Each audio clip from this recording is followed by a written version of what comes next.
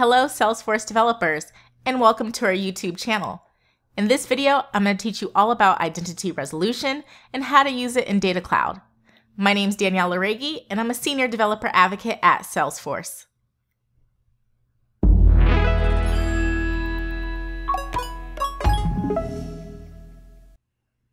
Now in this video, I'm going to show you what identity resolution is and how it's used. Then I'm going to take you through matching and reconciliation rules.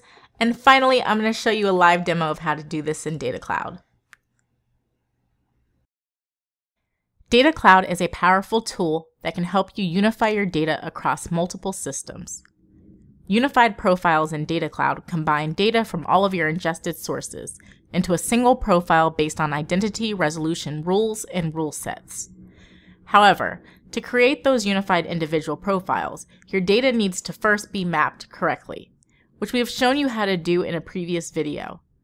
I recommend looking at our Mapping Data Streams video if you have not already done so. Meet Catherine Schmidt, a customer of Solar Circles who has purchased solar panels from Solar Circles in the past.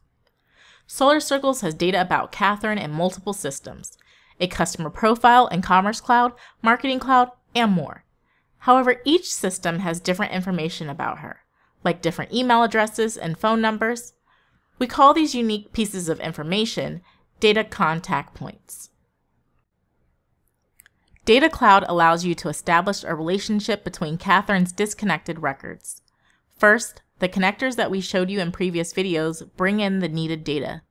Then, your data mappings to Data Cloud's data model allow for multiple data sources to be reasoned together.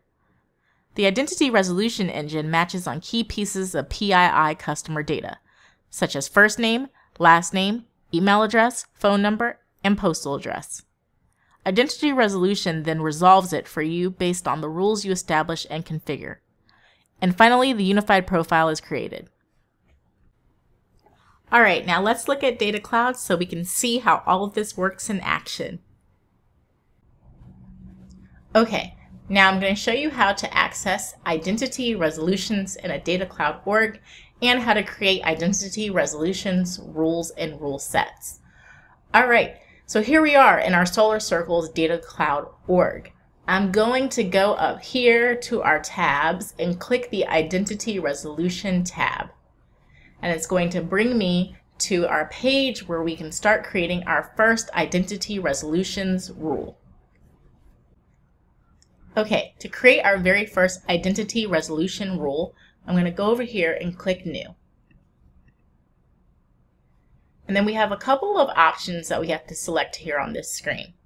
The first one is which data space we want to associate our identity resolution rule with. Now, in a previous video, we explained to you what data spaces are and how to use them, and we also created this Solar Circles USA data space. For this particular video, I'm going to stick with the default data space. Now, under Primary Data Model Object, I'm going to select Individual, and I'm going to keep the rule set ID filled blank for this particular rule, and then I'm going to click Next.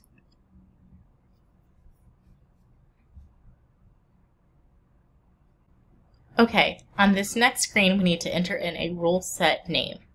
So I'm going to go ahead and enter in a name for this rule set.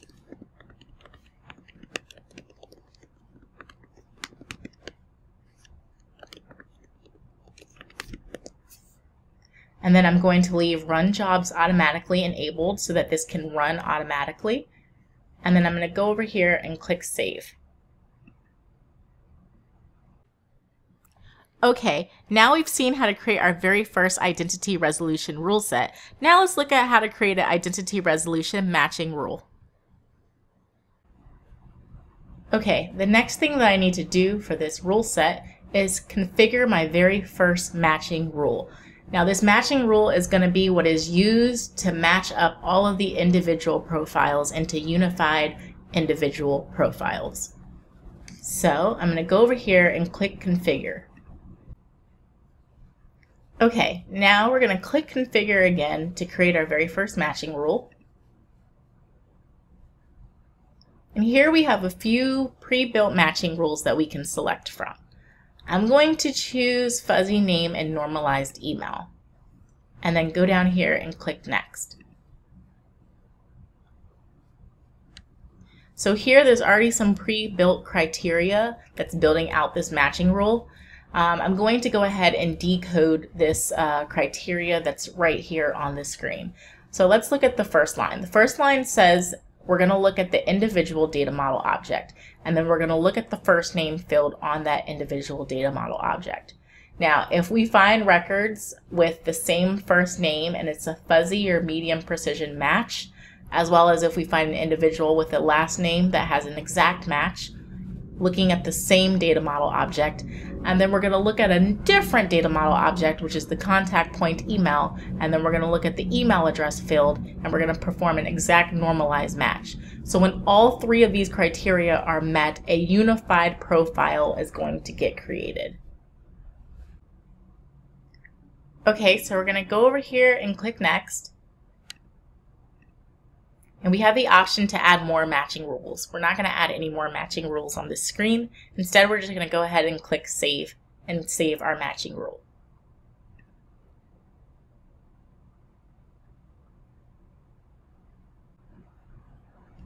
Okay, now after this identity resolution job starts running, we'll be able to see some details over here under Resolution Summary about the total unified profiles that got created as a result of running this job, the total consolidation rate, the number of match source profiles, as well as the number of known unified profiles and anonymous unified profiles.